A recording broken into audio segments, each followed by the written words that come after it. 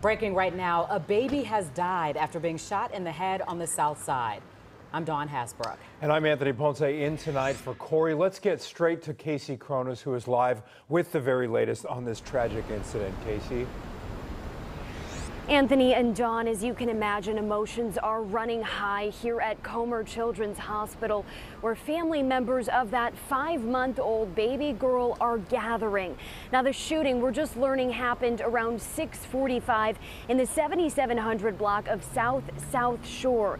Police say shots were fired into the vehicle that baby was traveling in.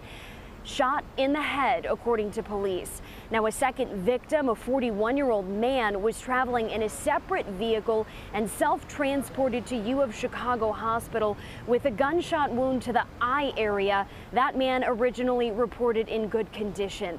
Meantime, we're told paramedics rushed that little girl here to Comer's emergency department, where police do confirm she died this evening. Loved ones have been coming in and out of the hospital, distraught over this devastating incident.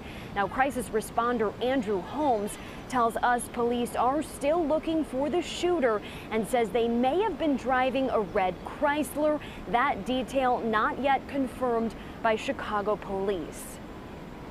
It's supposed to have been a female shooter.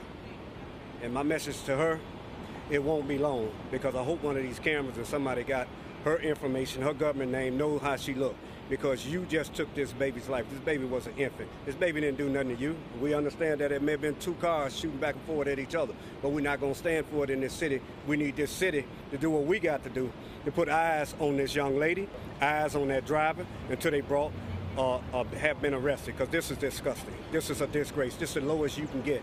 And that bullet went through the back of this car and hit this baby in the head. At this hour, police say there are no suspects in custody. Meantime, Chicago activist Jamal Green, who is running for mayor, has announced he is posting a $5,000 reward for information leading to the arrest of that shooter. You can report tips anonymously to Chicago police. Live from Comer Children's Hospital, Casey Cronus, Fox 32, Chicago.